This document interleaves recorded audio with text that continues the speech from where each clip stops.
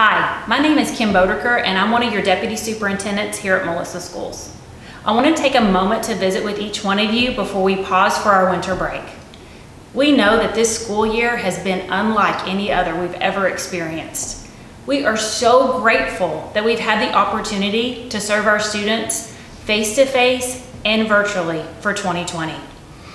It isn't clear to us what 2021 will bring, but we do know who we are in Melissa Schools and our commitment to our students, our staff, and our community. We are committed to provide the best education experience we can for all to thrive.